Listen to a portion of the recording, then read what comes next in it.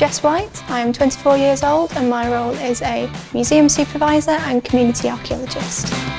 I work at Clitheroe Castle Museum and Helmshaw Mills Textile Museum as their museum supervisors. I also work for Pendle Hill Landscape Partnership as their community archaeologist, and that's with loads of different communities all around Pendle Hill.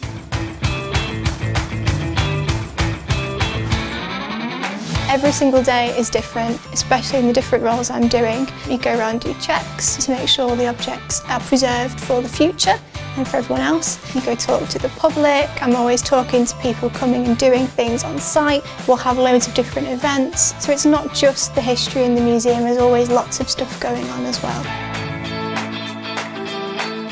For the community archaeology work, that's going around to different communities within the landscape, helping them if they've found something. So I recently went and looked at some different field boundaries, so it's all very varied from week to week and day to day. Like everyone, I was obsessed with dinosaurs in my childhood, but then I became obsessed with Egyptology, and then I didn't grow out of it, so I kept being obsessed with different parts of history, and that led me on to study GCSE history, my A-levels in history and classics, then went on to uni, and yeah, I've never stopped learning about history. I went to Archbishop High School, which is towards Preston. My college was Runshaw College around Leyland. And then at uni, I went to University of York. So not down south, still in the north. And then I studied my bachelor's and my master's there. I would say my family were a bit shocked at the career choice I was taking. They all knew how passionate I was about history, that wasn't a surprise. My mum was very supportive of what course I wanted to take, but everyone else was definitely questioning why I wanted to go study archaeology and history. I didn't want a 9-to-5 office job, and I wanted my job to be something I'm passionate about, because you're working for so long, it didn't make sense in my head to do something that I didn't have a passion for.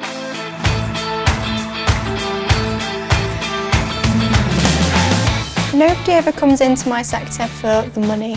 You always do it because of the passion.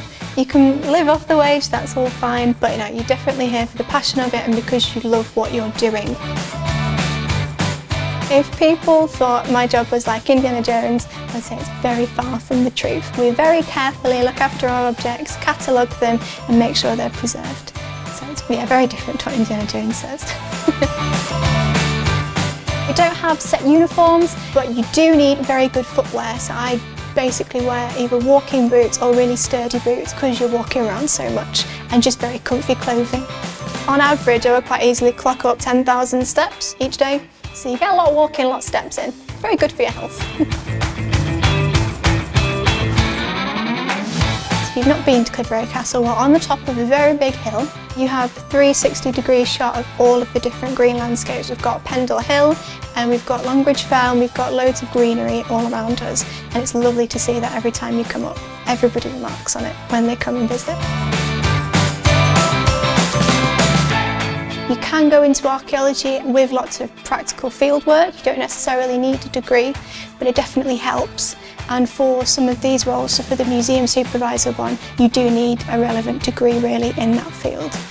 I'd say volunteering is essential because in this sector we rely on volunteers for different roles, but also everyone in the sector has volunteered previously in their career.